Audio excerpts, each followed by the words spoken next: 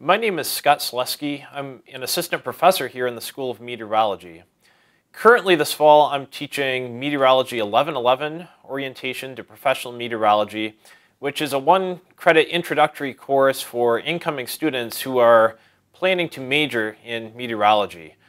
So we bring in guest speakers from a number of different disciplines to give them some ideas of potential career opportunities in the meteorology field. And then we also cover different concepts in meteorology so they can get used to using some of these tools, looking at atmospheric soundings, weather maps, so they can start to say something about the weather they see on a day-to-day basis. I'm originally from Michigan, and I did my bachelor's degree in science education at Martin Luther College, a very small college in south central Minnesota. While I was there, I took a meteorology class my junior year, and actually the professor that taught it was a former polar researcher. So it was really fascinating the way he taught the class and just applying mathematics and physics to atmospheric phenomena. So that really got me interested. And after I graduated, I had originally intended to be a science teacher, but I decided I was interested in maybe doing research. So I decided to go to graduate school. So I went to Penn State University for both my master's and for my PhD, where my research focused on understanding turbulence in the atmospheric boundary layer, the lowest 1 to 2 kilometers of the atmosphere that are really directly impacted by Earth's surface. And once I graduated there with a PhD, I went up to Vancouver, British Columbia, and I did a postdoc at the University of British Columbia for 3 years. So I came from Vancouver here to OU. So I think what really fascinates me about meteorology is that it's really applying physics to the atmosphere and to things around us. And what got me interested in the atmospheric boundary layer in particular is that it's a part of the atmosphere that we live in. So many things happen in the boundary layer that are important for weather and for climate, for hydrology, and also for human health.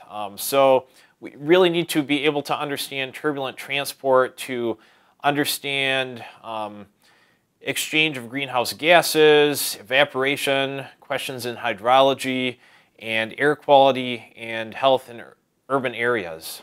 In my research, I focus on turbulence in the atmospheric boundary layer, and I'm interested in a few things in particular.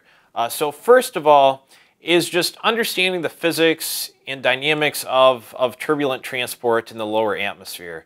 So I do some work with analytical techniques, some work with experimental observations, going out into the field and collecting in situ atmospheric data, as well as some numerical modeling work. We do simulations of turbulence, and we also do some of our own development of new simulation tools so we can better understand its physics.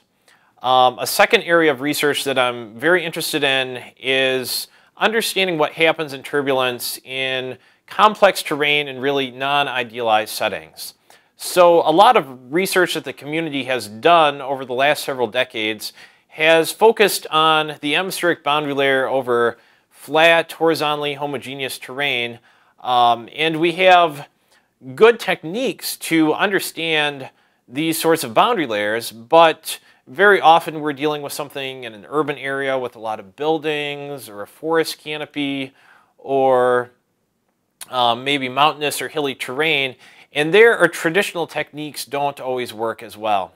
So I'm very interested in understanding the physics in these different sorts of settings and developing tools to study these research problems and understand them better. A third area I'm interested in is the transport of particles and turbulent flows. So what happens when you have things like ice particles or cloud droplets, or when you have blowing snow or dust. And this is a very interesting problem both in terms of the physics, and of course it has a number of implications for environmental problems.